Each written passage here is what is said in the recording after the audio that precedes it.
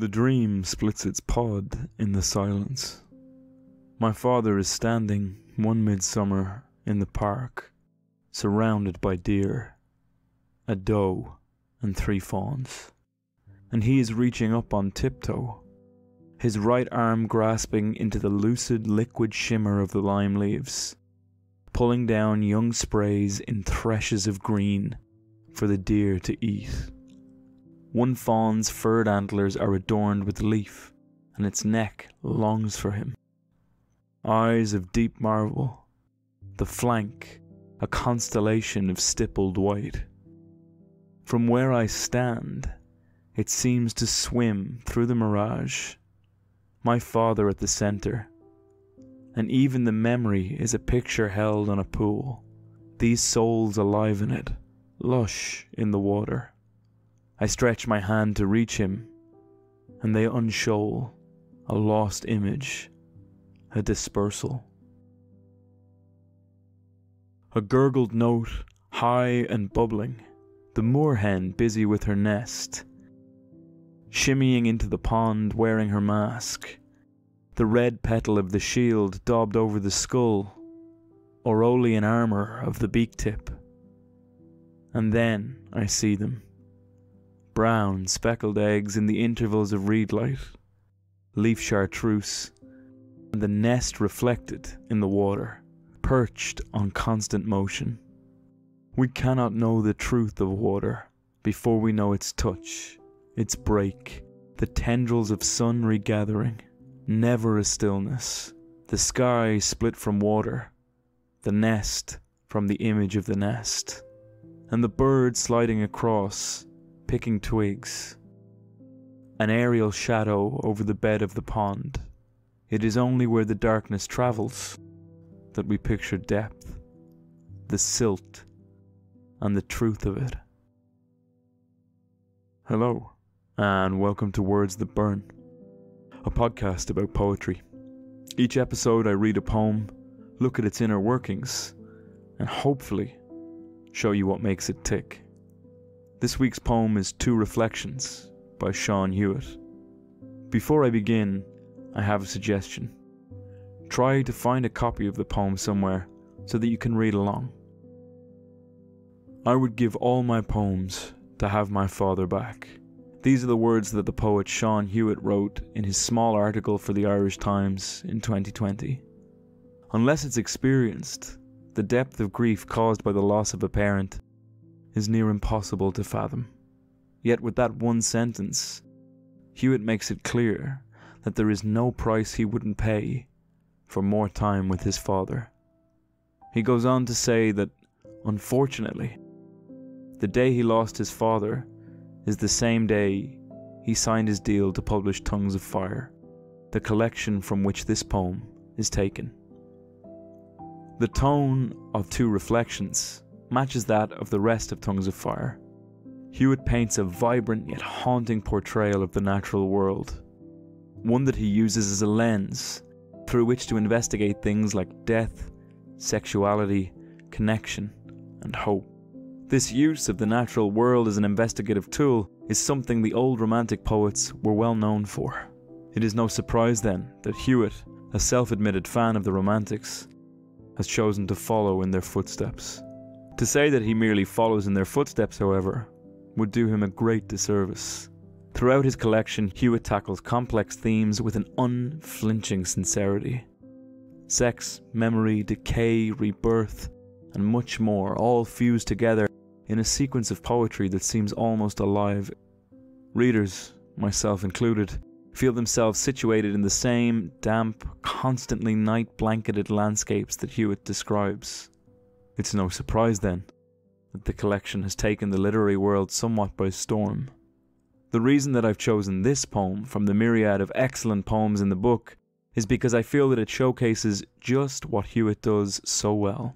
It is a distillation of all his skill, from his deep knowledge of poetic tradition to his deft talent for evoking emotion through searing imagery.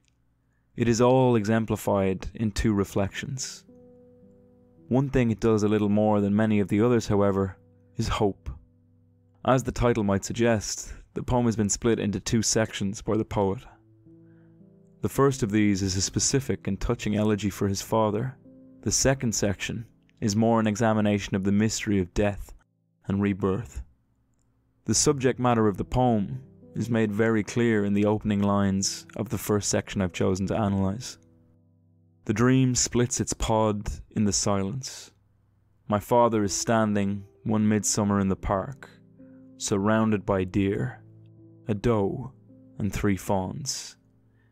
And he is reaching up on tiptoe, his right arm grasping into the lucid liquid shimmer of the lime leaves, pulling down young sprays in threshes of green for the deer to eat. One fawn's furred antlers are adorned with leaf, and its neck longs for him, eyes of deep marble, the flank a constellation of stippled white. It mimics the sprouting of a seed, and so, from the very beginning, the idea of birth and renewal is established. There is a fusion of reality and dream that is made very clear from the strange imagery we are presented with. The poet's father is placed at the centre of nature. He mentions that it's one midsummer, and for me, this is a reference to one of Shakespeare's most famous plays, A Midsummer Night's Dream. It is a drama famous for its liminal quality, set in a world that follows the fantastical rules of dream logic, where nature and the bizarre are joined seamlessly. The slight reference in this poem makes it clear to Hewitt's reader that what they are about to experience is a moment where the normal rules do not apply. The magic of this section is in the way that his father's character shines through in Hewitt's choice of imagery. His father is engaged in the action of the caregiver. He is reaching up on tiptoe, his right arm grasping into the lucid liquid shimmer to pull down food for the deer around him. The doe and 3 fawns that are around him are a symbol for a family unit, and one that possibly acts as a stand-in for Hewitt's own. In pulling down those great threshes of food, he is literally providing for them. We see the sheer admiration in the eye of one fawn, and it is possibly a telling sign as to how Hewitt viewed his father. One of the animals craning their neck just to be near him. The longing takes on a much deeper and more poignant meaning when it's a son longing for his deceased father, as opposed to a deer merely leaning for food. The natural world seems abundant here, and is in perfect harmony with the father's nurturing instinct. As elegies for lost loved ones go, this is a beautiful tribute. It's unclear to us exactly what is unfolding here. Is it a dream or memory? Why not both? Hewitt is embracing his childhood perspective of his father, and what results is a kind of mythologizing of the man. He becomes a Pan-like figure, the Greek god of the wild, and a key literary figure in both the Romantic and Victorian movements. This kind of mythologizing of parents is not uncommon in contemporary poetry. It is a fundamental way of understanding our parents' roles in our lives, especially the Titaness form it took when we were younger. From that final image of the dappled flank, the dreamlike quality of the poem takes over and leads us through the next section. From where I stand, it seems to swim through the mirage, my father at the center, and even the memory is a picture held on a pool. These souls alive in it, lush in water. I stretch my hand to reach him, and they unshoal, a lost image, a dispersal.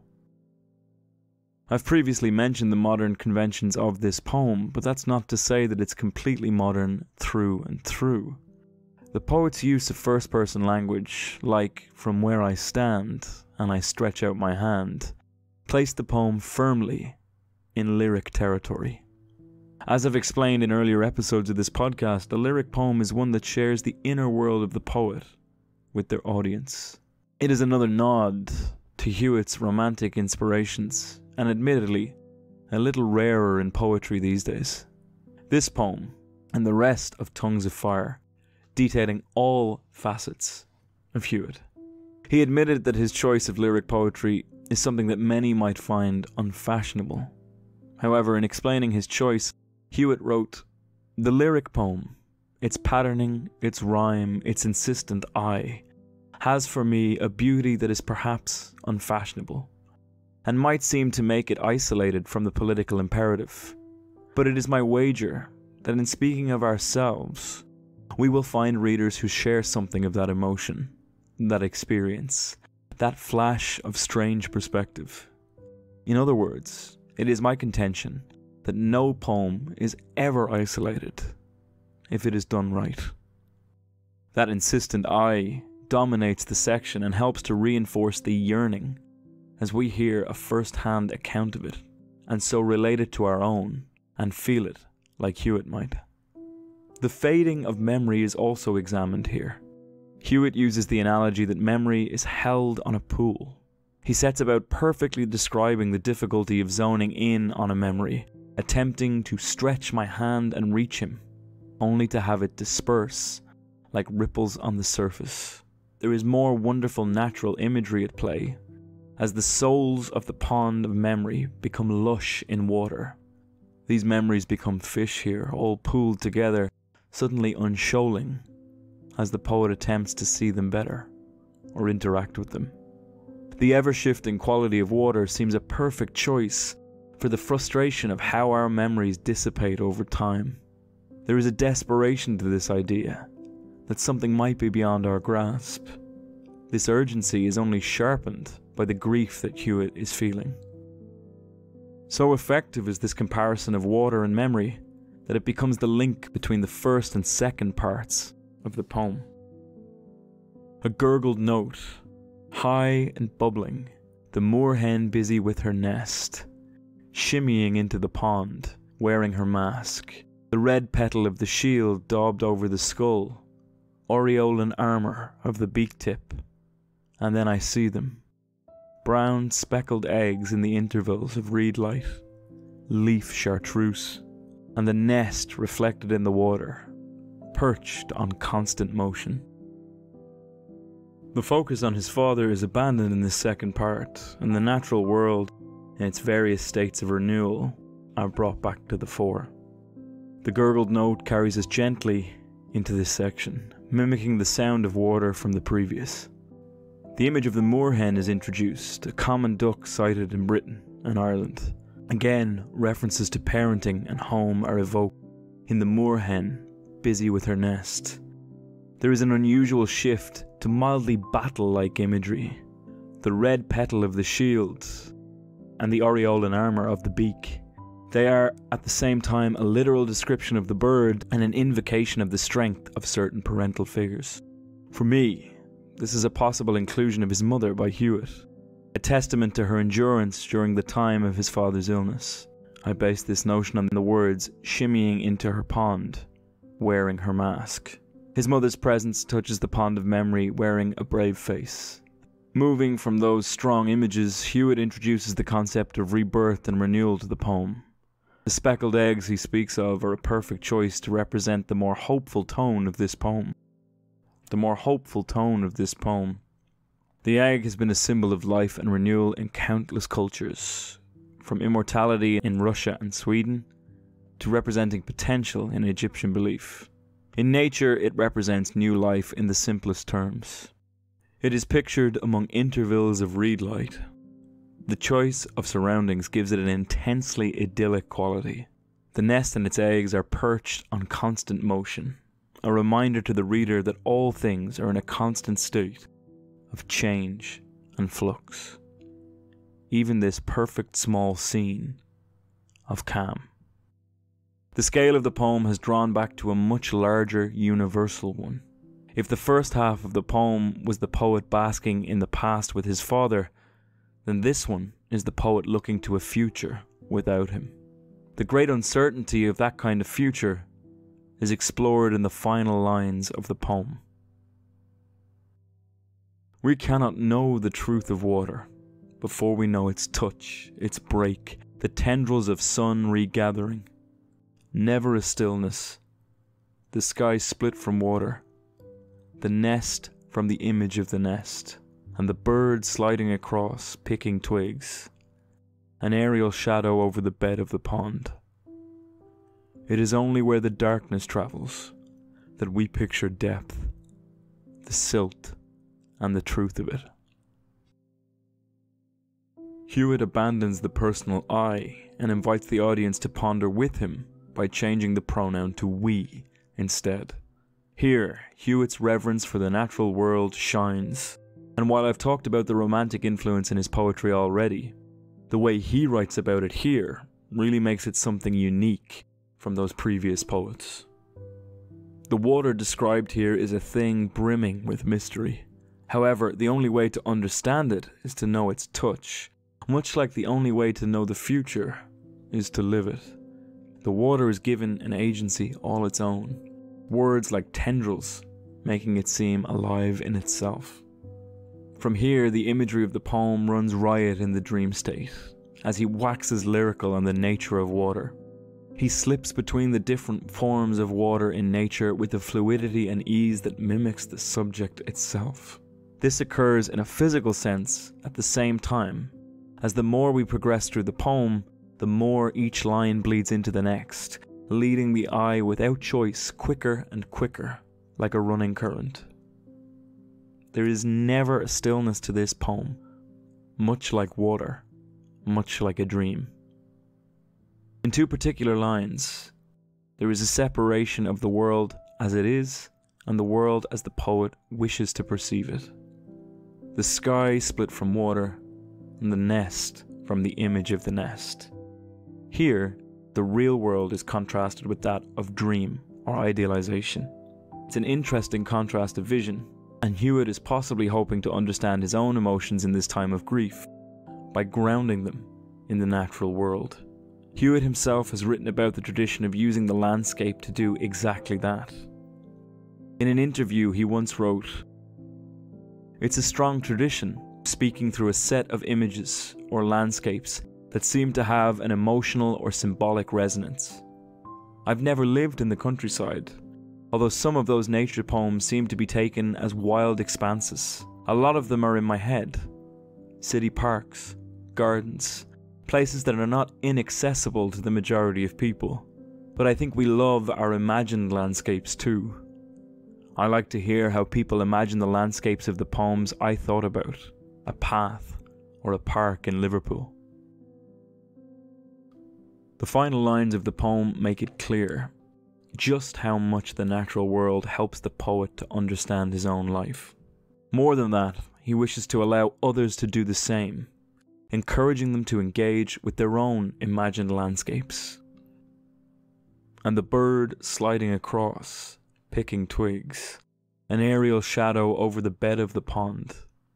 It is only where the darkness travels that we picture depth, the silt and the truth of it. The darkness that the duck carries with it is paradoxical, as it reveals more than it hides. Its shadow shows the bottom of the lake, the silt and truth of it. Through these natural scenes, the poet has come to understand that we cannot truly appreciate the light without the darkness. Whilst this in no way softens the blow of the loss of his father, it does allow him to appreciate that better things may come after it. So, why this poem? Frankly, it's one of the best elegies I've ever had the pleasure of reading.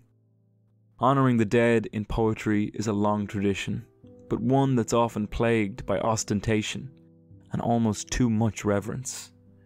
The old adage, "Don't speak ill of the dead," seems often to be the golden rule for many of them. Séan Hewitt avoids all those pitfalls deftly by crafting a poem centered around his own troubled emotions in the wake of his father's death. More than that, he turns to nature to make sense of those emotions.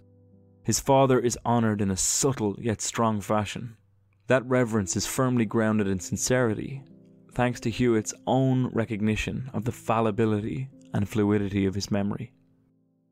In a collection of poetry fused with the Gothic and the natural, this poem stands out as a small beacon of hope. When we pass on, many of us can only wish to be written about in such a gentle and fond fashion as Hewitt has done here. What is your reading of the poem? I'd like to point out, as always, that this is my interpretation, and as such, very much up for debate. If you've been enjoying my podcast, I would kindly ask you to leave a review of it wherever you listen. Or, better yet, send this on to a friend that might enjoy it. If you'd like to talk to me about anything in the episode, or if you'd like to suggest a poem for the podcast, you can reach me in a few ways. Send me an email at wordsthatburnpodcast@gmail.com. You can find my website, www.wordsthatburnpodcast.com, where you'll also find the show notes for this episode, complete with references to everything spoken about. If none of that suits you, I'm on Instagram. Just search Words That Burn Podcast, and there you can find helpful study guides and bonus content too. This episode was written and produced by me, Benjamin Colopy. The music in this week's episode is by Sid Akiara and is used under Creative Commons license. I really appreciate you taking time out of your day to listen to me, and hopefully you'll hear from me again soon.